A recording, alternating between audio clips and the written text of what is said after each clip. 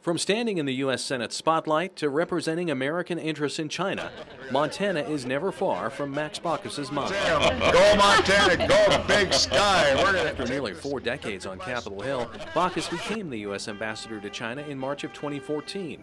It was then that the Montana wheels went in motion to turn up trade. We essentially started working on this trip when he was named ambassador, with the idea that with a market and a country this size and scale, to have sort of that advantage of the ambassador being from Montana and somebody that really cares about Montana can provide great benefits for us.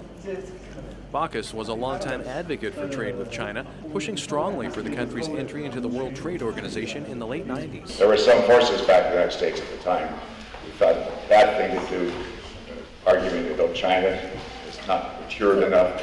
My view is they're all wrong, that China is doing a terrific job. It's imminent sense to look forward, not backward. At 72, with wife Melody by his side, Baucus shows no signs of slowing down. He's still a strong proponent of things that define Montana, such as agriculture, tourism, and education. And I'm just looking for ideas. There might be an opportunity for an exchange between ethnic studies by Montana students in Guangxi, as well as ethnic studies by Guangxi students in Montana.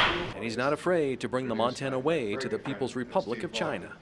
In Montana, we always go by our first names. We're not governors, we're not senators. We're just Max and Steve. On special assignment, Tim McGonigal, MTN News.